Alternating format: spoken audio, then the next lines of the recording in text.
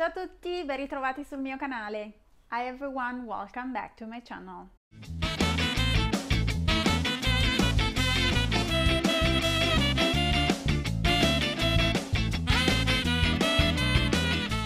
Today we're going to look at a common mistake I hear people saying when they're first learning Italian, using essere instead of avere. In contrast to English, Italians often use avere plus a noun instead of essere plus an adjective when describing base human feelings like being angry or tired. For example, when you're hungry, ho fame, which directly translated it means I have hunger, but what it means is I'm hungry.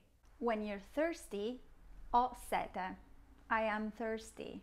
When you're hot, ho caldo, I'm hot. When you're cold, ho freddo, I'm cold.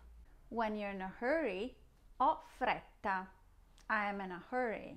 When you're scared by something, ho paura, I'm scared. When you need to sleep, ho sonno, I'm sleepy. When you think you're right, ho ragione, I'm right. When you think you're wrong, ho torto, I'm wrong. And the same pattern follows when you're asking those questions of or about someone else.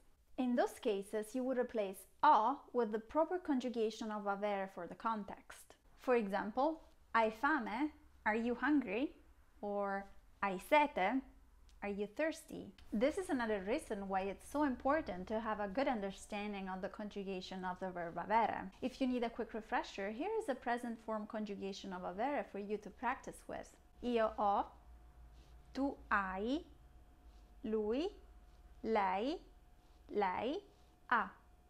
Noi abbiamo, voi avete, loro hanno. These expressions are a great place to start learning because there are opportunities to practice and use them every day. So go practice with someone you know and you'll have it down in no time. I hope this was helpful. Please let me know in the comments down below if you have any questions and I'll answer as best I can.